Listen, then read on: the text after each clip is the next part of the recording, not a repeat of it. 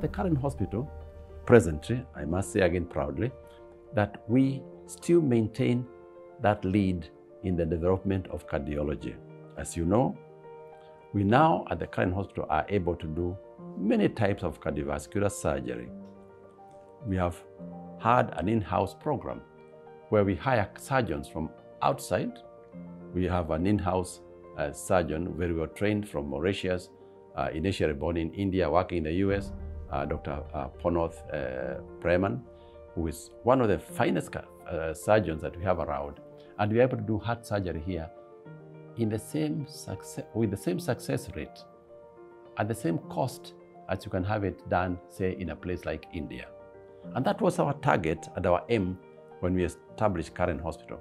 The purpose was to establish a center in Kenya and in the region that can do cardiac surgery with the same success rate as any other center in the region, including India, and with costs similar to the one that are charged there. I must thank the Kenya government through the NHIF program because they have made this possible by facilitating cover of cost for Kenyan nationals to undergo heart surgery.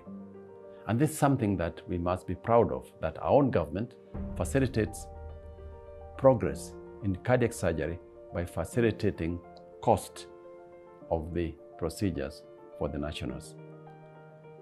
We need to do more because I think we should still use government resources to train more and more young doctors in cardiac surgery, in cardiology, and in other invasive cardiology procedures. Many places in the world, cardiac treatment is now non-invasive. By non-invasive, I mean, not usually through surgical intervention where you cut the chest open, but minimally invasive where you use catheters and tubes to reach the areas in the heart that need correction. Of note is the development of coronary angioplasty. Those procedures of angioplasty and coronary stenting are well advanced now in Current Hospital and other hospitals now in the region, and we're able to do those procedures as well as anybody else in the world. And this is something we should be proud of, that the practice of cardiology has progressed to a level that we can say we are at par with the rest of the world in the practice of cardiology. We have heart surgery on a daily basis in this hospital.